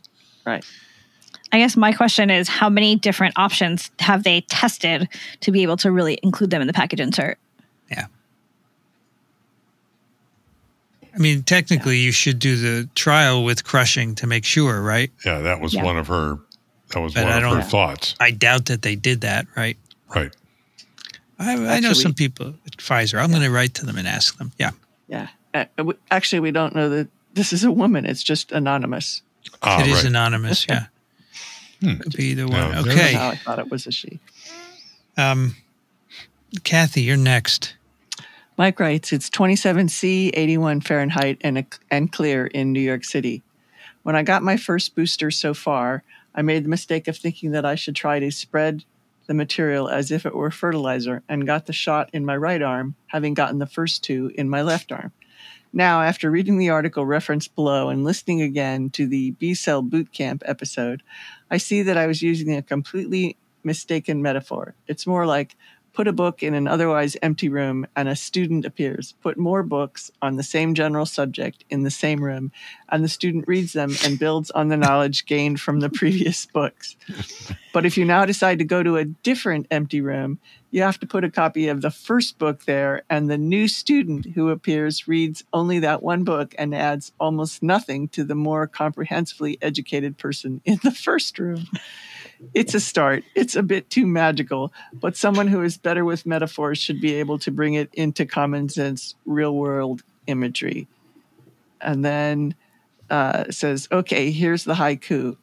And it's haiku for recall of B-cell memory on vaccination location, science immunology, mentioned in TWiV 899, COVID-19 clinical update, 114 with Dr. Daniel Griffin. Flowers in full bloom. I feel ill on occasion. Same arm. Right, I know. Good. That is Gabrielle's paper, right, Brianne? Yes, it is. I think the book thing works really well, doesn't it? I think it does. I think that there are immunological questions in the field about how much the students get to leave different rooms and go to stay in the first room versus go to a second room. But that is Gabriel's paper. So, Brianne, can you summarize that? Was that on immune? I think it was on immune. I never caught that. Give me the yeah, bottom so line. We had a guest, Gabriel Victoria, who was looking at what happened as a germinal center kind of changed over time, and saw that if you were to keep getting boosted in the same arm, thus you would kind of be getting responses made by the same germinal centers, and they were better than if you were to move into the other arm. Interesting. Okay. Yes. Same Gabriel Victoria that was on TWiV years ago, remember? Yeah, sure. Same guy. Concerto in B. That's right. Never forget that episode. This one was B-cell boot camp. That's a good one, too. All right. Brianne, you're next. Ben writes, Dear TWiVsters, like many other people, I have been suffering from pollen allergy, grasses, birch, since I was a kid. I learned during Vincent's Virology live classes last year that measles can erase a lot of the immune memory. I was wondering today about the impact of this on allergies. Could this also reset the body's overly ambitious response to pollen, or is this mediated by a different part of the immune system? Not that I would want a measles infection to get rid of allergies, but maybe we could learn something about the underlying mechanisms to help develop treatment, maybe using a model. Thanks for all you do and stay safe. And Ben said he is the guy with the Back to the Future t-shirt at the Richard Ernst lecture in Zurich. Ben, I love the idea as someone who also suffers from those pollen allergies. I think that I'm not sure from the data I've seen on the measles effect, how much it impacts IgE-specific B cells, which are usually the problem with our pollen allergies compared to others. So I don't know if it could reset the specific responses to pollen. It certainly couldn't get rid of the IgE that you had already made that is already on your mast cells. That's already causing you a problem. However, the idea of figuring out a way to reset the overly ambitious response is one that I wholeheartedly support and would get in line for quickly. But the effect is because the virus infects B cells, right? Right, exactly. So there's no reason to think that the IgE B cells are any different, right? Yeah, so you'd have to hope that sort of the IgE B cell somehow was getting reduced, but you'd still have a whole lot of mast cells covered with IgE that had already been made. Yeah, they didn't look at that in the study because they just used viral peptides to score antibodies. Yeah. All right, the last one's from Jerry, who he addresses this to Rich and other TWiVerati. And you'll see why. Congratulations on having bumped our local Sunday NPR lineup. Although a latecomer to your podcast, I get it. So you listen to us instead of NPR. Is that right? Good. Wise choice. Although a latecomer to your podcast, having only become TWiV aware since the beginning of the pandemic, I'm now a true devotee. You've even managed to hook my wife, who is head of medical genetics at our university, in so much better position to understand the nuances of your discussions compared to me, a mere neuroradiologist and health services researcher. Not only are you my go-to source for all questions virological, but your wit, wisdom, healthy skepticism, and rational approach to science and life has been sustaining and entertaining during this past pandemic period. So thank you. You're welcome. Very nice. I was partaking in my usual Sunday morning ritual of listening to TWiV, and on your episode 907, Rich mentioned a lack of familiarity with receiver operating characteristic ROC curves, a topic that, for once, was in the wheelhouse of radiologists, since ROC curves are frequently used to report the accuracy of diagnostic tests. Just brace yourself, folks, okay? Yeah, here it comes. As you know and have discussed on TWiV, sensitivity and specificity are two common metrics for assessing diagnostic accuracy of dichotomous, that is, positive or not, tests. For many, if not most diagnostic tests, one can choose the threshold for test positivity, which will in turn alter the sensitivity and specificity. Take cycle threshold values for RT-PCR. A given lab may report values of 24 and below as positive compared to some sort of reference standard. This would then result in one set of values for sensitivity and specificity. However, the same lab could have used a different cycle threshold for positivity, resulting in different sensitivity and specificity values. Thus, a limitation of simply reporting sensitivity and specificity is that it only examines how well a test performs for a given positivity threshold. ROC curves examine test performance across the entire spectrum of positivity thresholds by plotting sensitivity versus one minus specificity. You might recognize this formula, sensitivity over 1 minus specificity, as the likelihood ratio, LR, or in English, the likelihood that a patient has a positive test result if they have the disease, sensitivity, over the likelihood that they have a positive test result but don't have the disease, 1 minus specificity. This ratio is another useful metric for assessing test performance, and often the following rule of thumb is used. LRs, likelihood ratios over 10, essentially rule in a disease, and LRs less than 0.1 rule out a disease. Examining the entire range of test performance allows the comparison of tests by calculating the area under the ROC curves, or AUC. The maximum possible AUC equals 1, perfect sensitivity and specificity, and a test with no useful diagnostic information has an AUC of 0.5. ROC curves also allow one to look explicitly at the trade-offs at each threshold for sensitivity specificity. Usually opting for a higher sensitivity results in a lower specificity and vice versa. There are many resources on the web explaining LRs and ROC curves, for example, the Center for Evidence-Based Medicine, and he gives a link for that. One nice article summarizing ROC curves is another in the Canadian Journal of Emergency Medicine. Sorry for this lengthy missive, but consider it a tribute to TWiV that I was inspired to write this email on a Sunday afternoon. I hope that I helped to clarify rather than confuse. Actually, it's quite good. I understood it. Very good. Mm-hmm. And I learned some things. Thank you, Jerry. Jerry is a professor of radiology and neurological surgery at the University of Washington School of Medicine. And if I'm not mistaken, was it the EBV paper that came out of UW? Yes, it was. I think so. All right. Yes. And I was listening to that episode and you were talking about the ROC curves. My brain went to ROT curves, which were only something that were barely touched on as as I was a graduate student, and were to be avoided at all costs. But I just looked it up.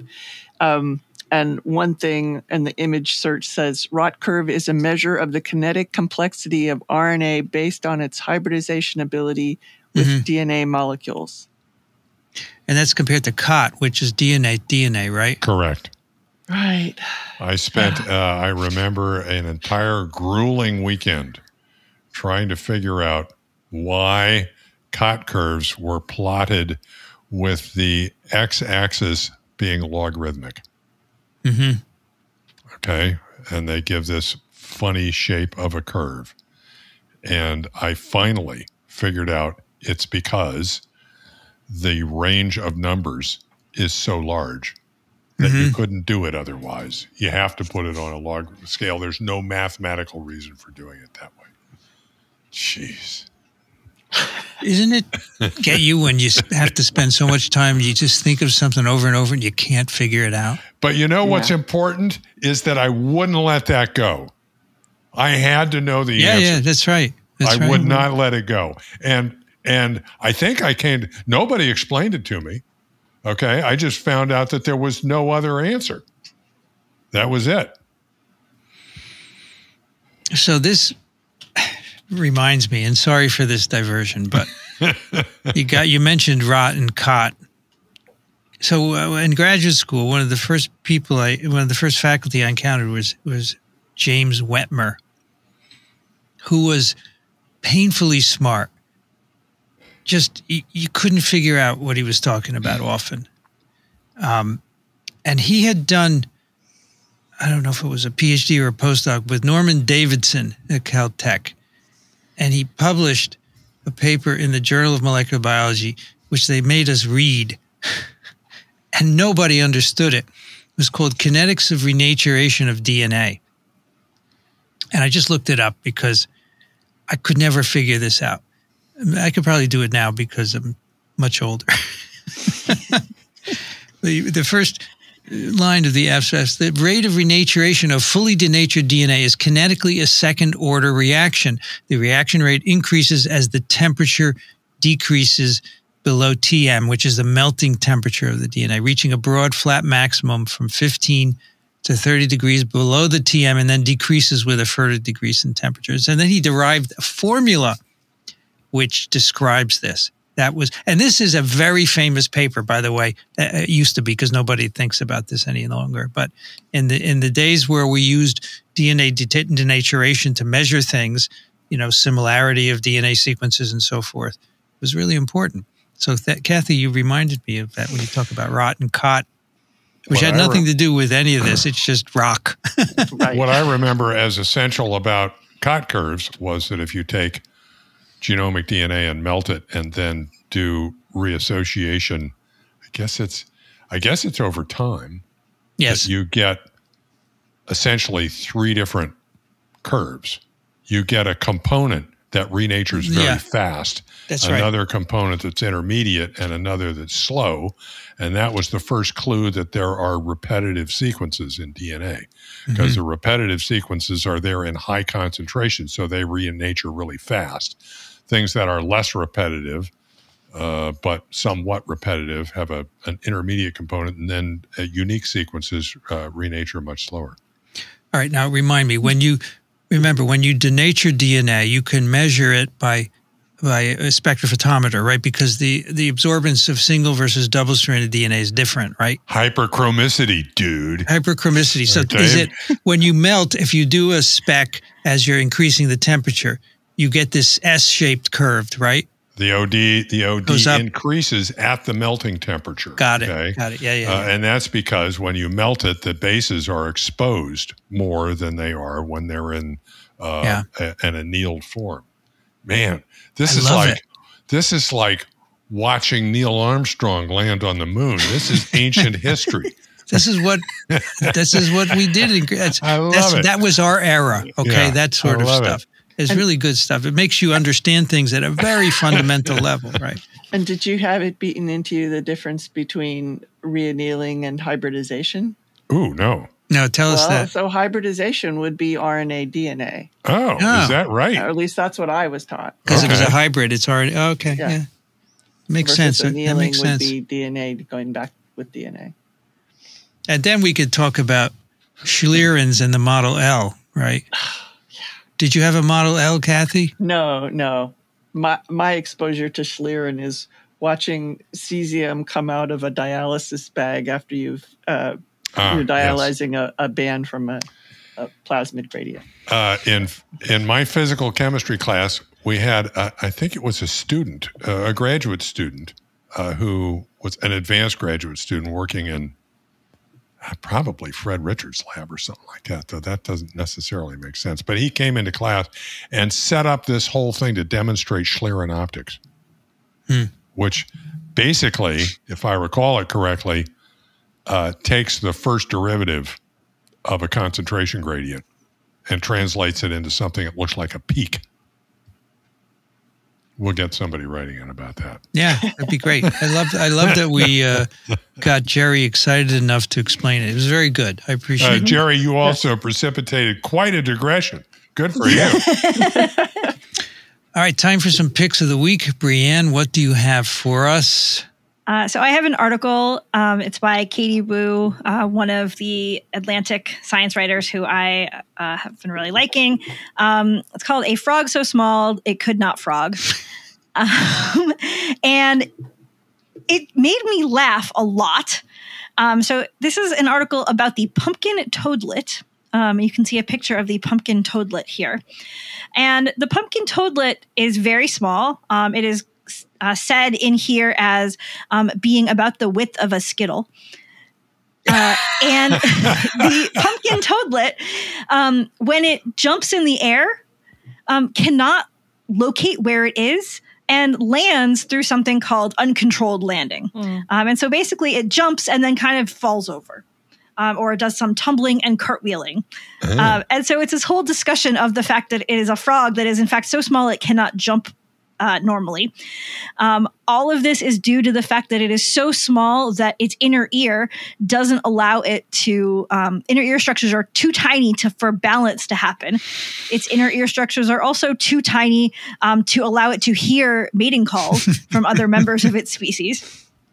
And it's just sort of this kind of hilarious little article about the pumpkin toadlet and the fact that it has evolved to be able to live like this.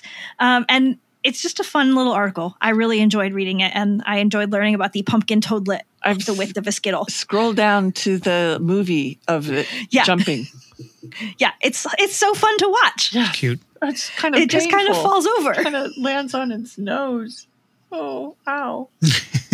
You know, I need to read this because, you know, your description leaves me wondering, you know, what other characteristics it has that make it survive without all of those other things that we think of as important.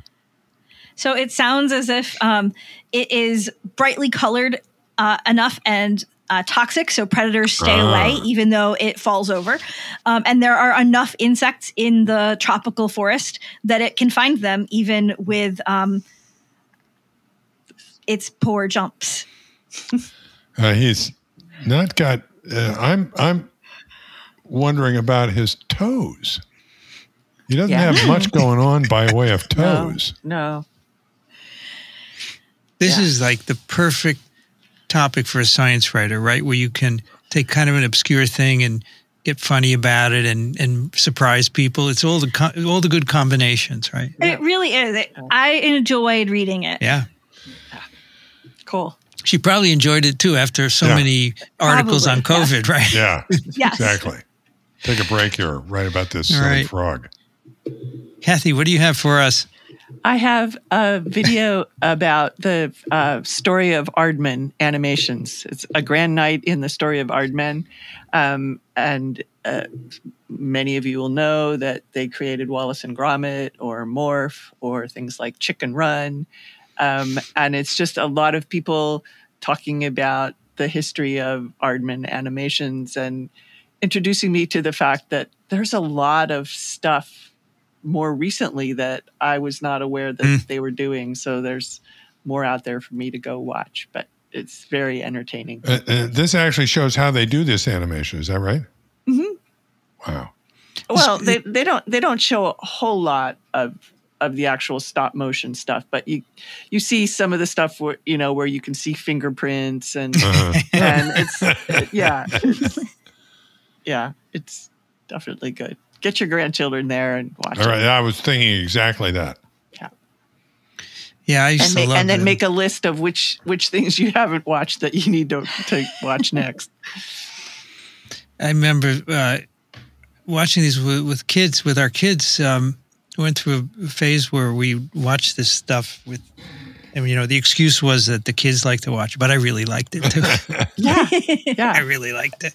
I mean, that's one of the first things that they say in the first couple minutes is that, adults like it just as much. So. It's smart to make things that appeal to both because then the parents or grandparents enjoy it and the kids do. It's all good. Yeah. I love Wallace and Gromit. Yeah. It's great. Rich, what do you have for us? I have a science fiction movie that was recommended to me by my buddy Grant McFadden called Archive. That is I will say very little about this because you have to see it. If I say too much, there will be spoilers. But it is about an individual who is engaged in developing intelligent robots. Period. It's I guess I can say that it's set in 2000. It was made 2 years ago. It's set in 2038. So it's in the future. It's about creating intelligent robots. There you go. Did you ever see Ex Machina? Yes. Similar genre. Yeah. I was thinking of Ex Machina, who was also recommended to me by McFadden. Yeah. At the same time. So they're both, I think Ex Machina was really good. Is this one good? Yeah. This,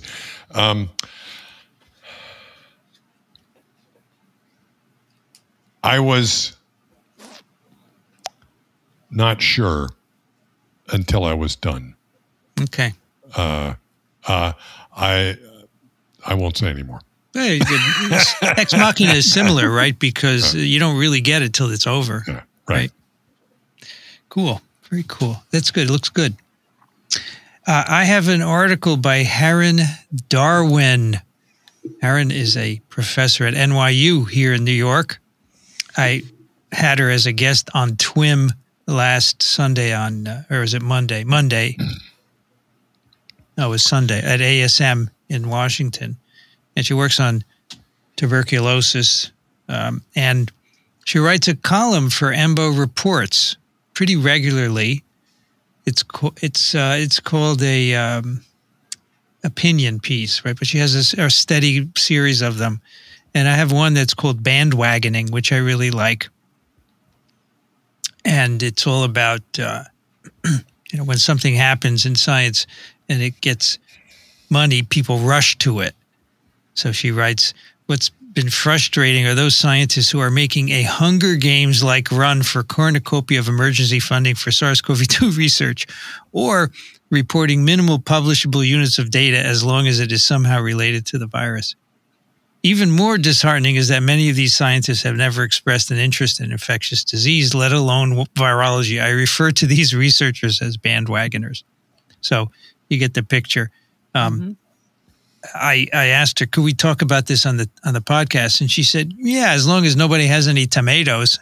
Oh no, this is a long-standing pet peeve of mine, and it recalls to mind an occurrence where I was going on a big rant about this with my old friend Karen Sprague.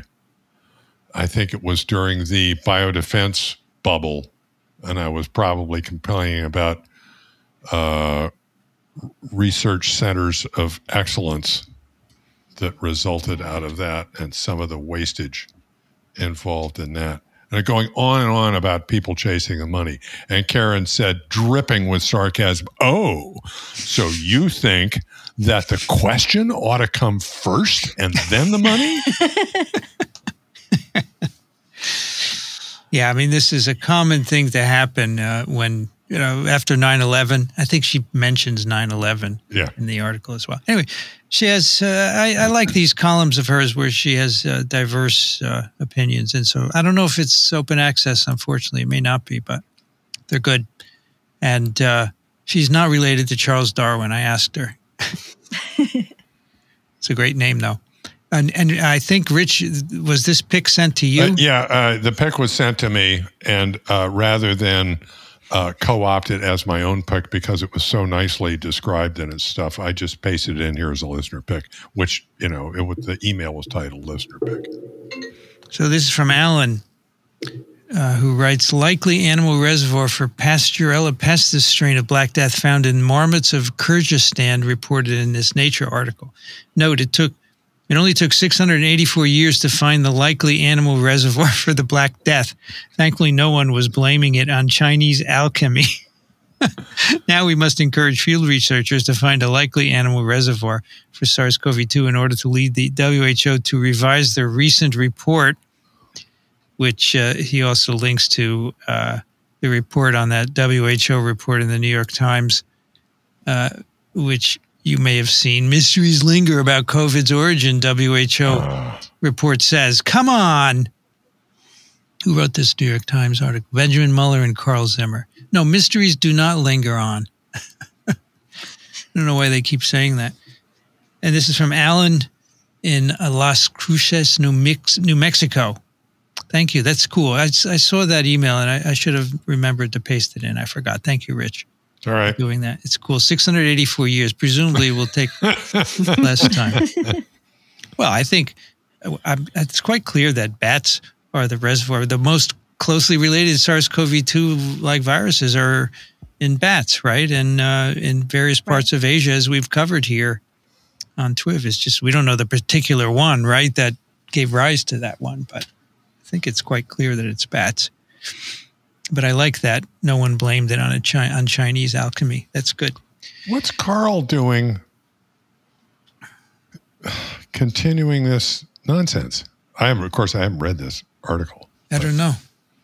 But you saw that, what's the guy at Columbia? Sachs? Is it David Sachs? Sounds right. Jeffrey Sachs? Jeffrey Sachs, thank you. Jeffrey Sachs, yeah. You know, he's an ecologist or economist. He's an economist, right?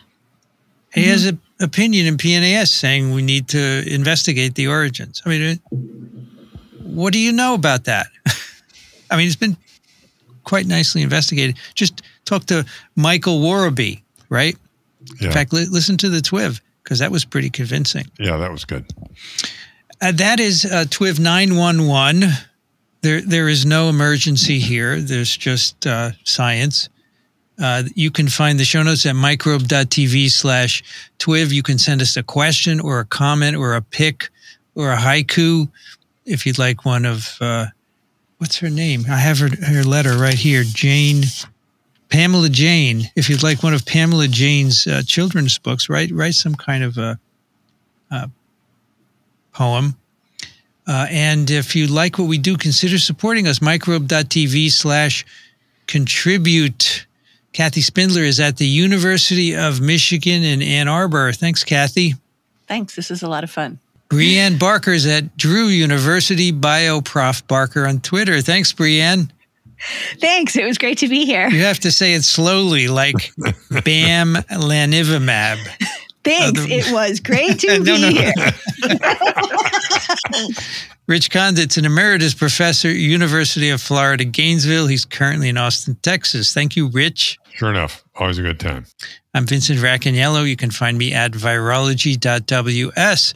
I'd like to thank the American Society for Virology and the American Society for Microbiology for their support of TWiV, and Ronald Jenkins for the music. You've been listening to This Week in Virology. Thanks for joining us. We'll be back next week. Another TWiV is viral.